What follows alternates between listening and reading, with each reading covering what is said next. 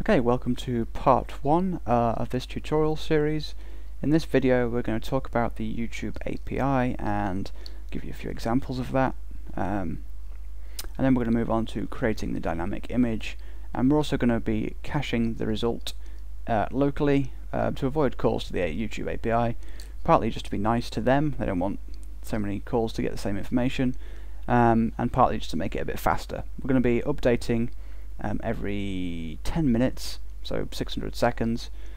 So if like a lot of people view your signature at once, or they view a page where you've replied a lot of times, there won't be that many calls to the YouTube API. There'll just be a lot of calls to a local file, which is a lot faster.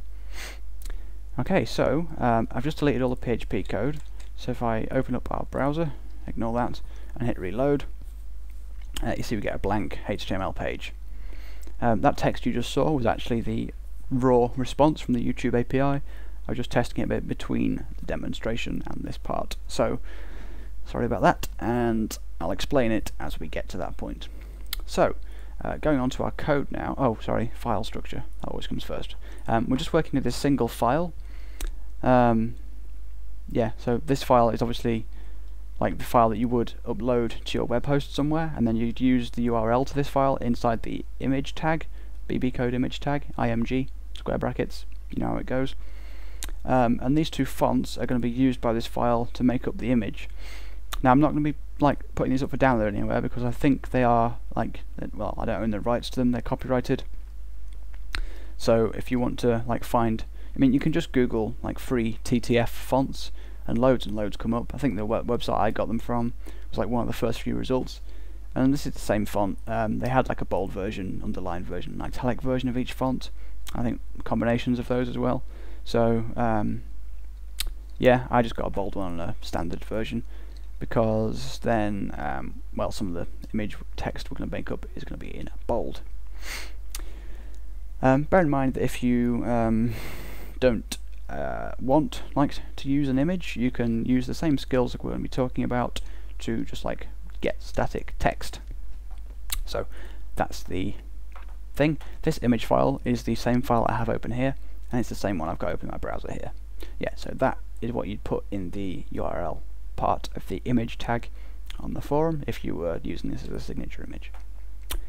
The idea behind it, by the way, is just to advertise your channel, basically. So you can show people what your most recent video is and go, click it, go to my channel, have it linked to your channel or whatever. So let's get on with the code.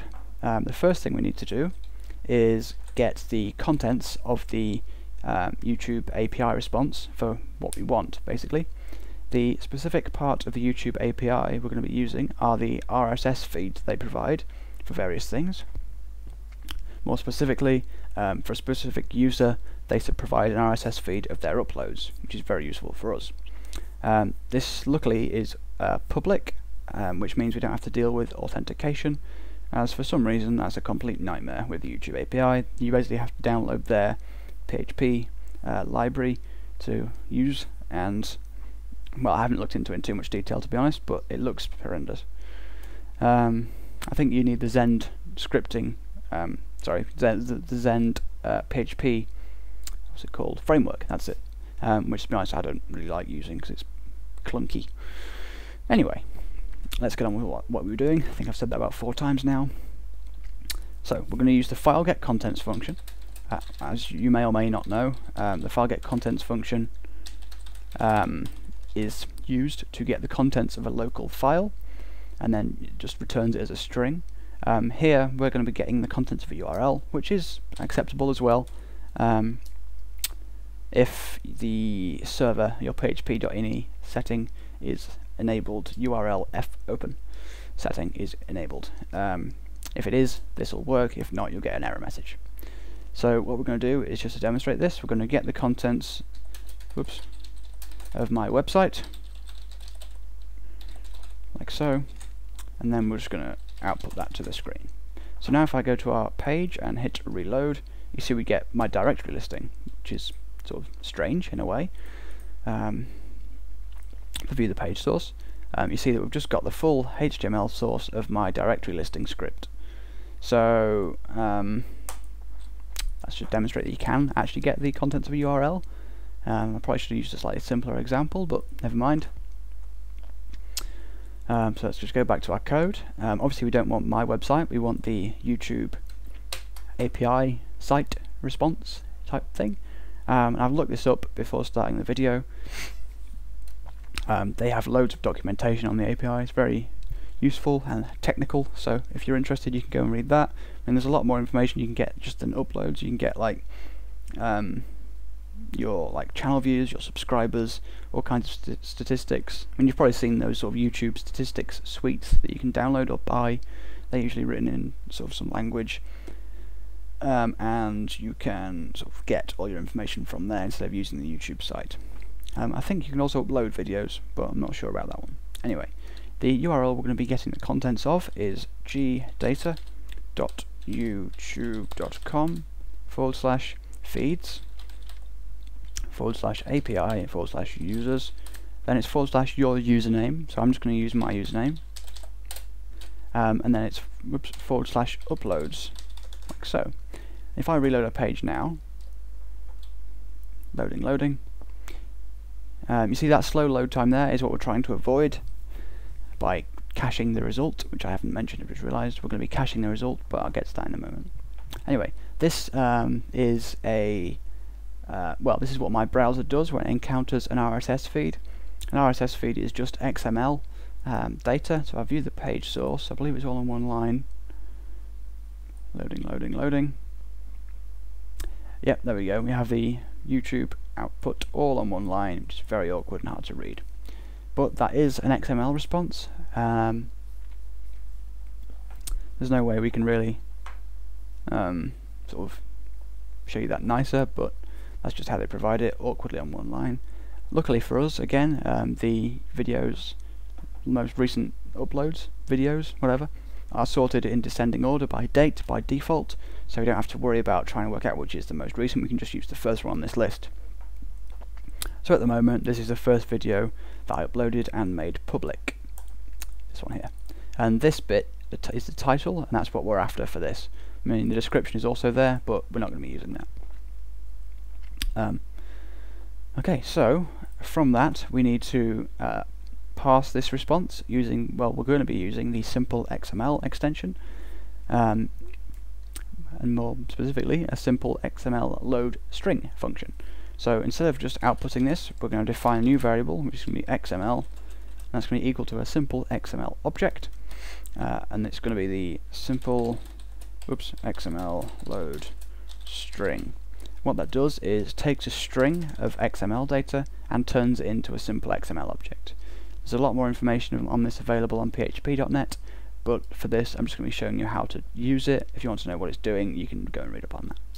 So now if I just do print_r XML and reload our page, loading, whoa, you see we get loads of data. Let's just view the page source to see it in nicer format. Okay, you see this is now a simple XML element object. You can sort of think of this as an array if you like. It's not technically the same, but we can. Okay, so this is the raw data that's come back from the YouTube response. Sort of interesting information that you might want to think about. This is just something. All this is like rather boring stuff. Tells you the type of feed it is, blah blah blah. I'm sorry, it's not not an RSS feed, it's an Atom feed. Anyway, okay, so the things we are going to be interested by in this are basically only one thing. So if I just okay, what you've got here is the ID, which seems to be the URL. The last time this feed was updated, which is fairly useful. Something else. Lots of other things. Links. Just like, don't know what these are. They tell you by the looks of it. Not sure. Anyway, useless information. Some author tab, your username, I guess that would be. Generator is the YouTube data API, and now we have the entries.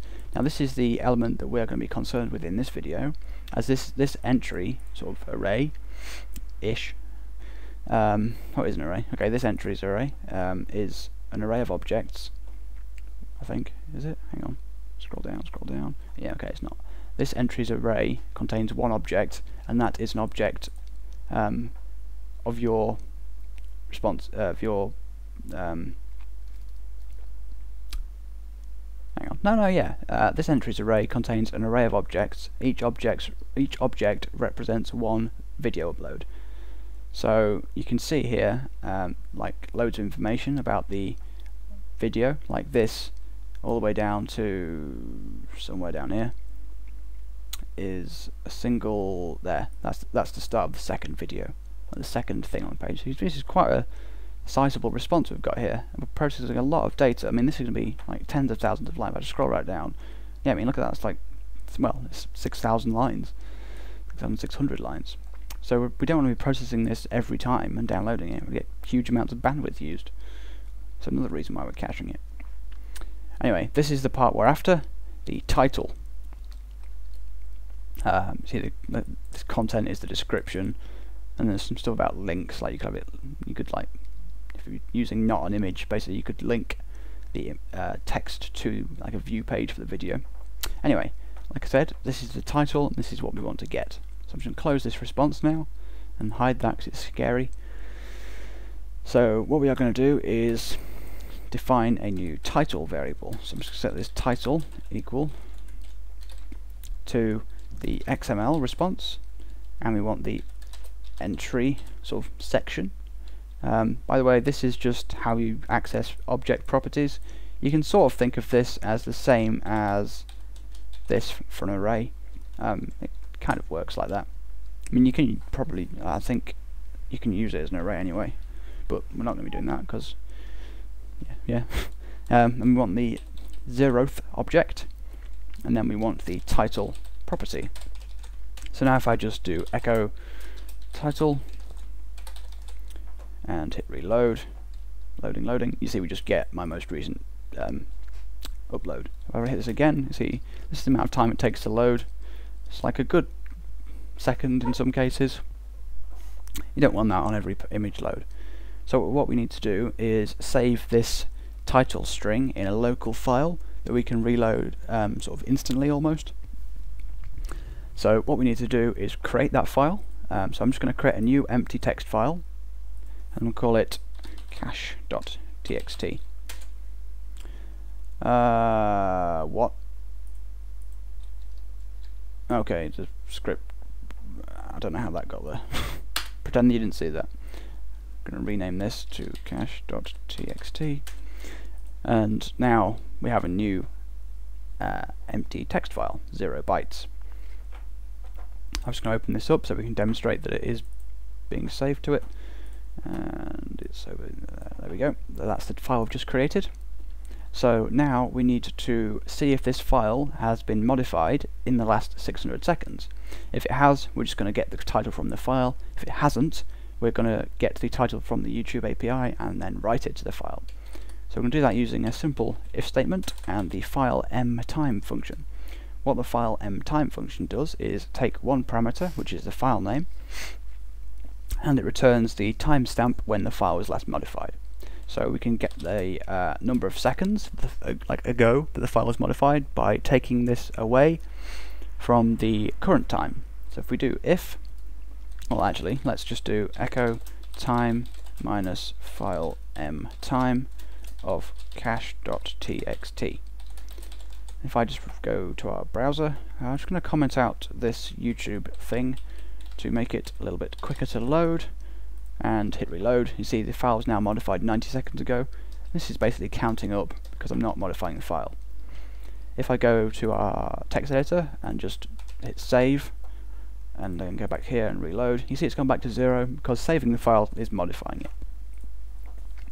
So that's what the effect we're going to be using. So now we need, well, I'll just uncomment these. We need to check if this, so I'm going to put this in brackets, if this is greater than 600, we're going to get the YouTube response, which is going to be that actually, so let's not, there we go, else we're going to do something else. Okay, so in here we have now defined the title variable. So what we're going to do is put that title in the cache file. So let's just do file put contents. Oh, okay, I'm going to have to stop here. Sorry, I've just realised I've gone quite over time. Hopefully let me upload it.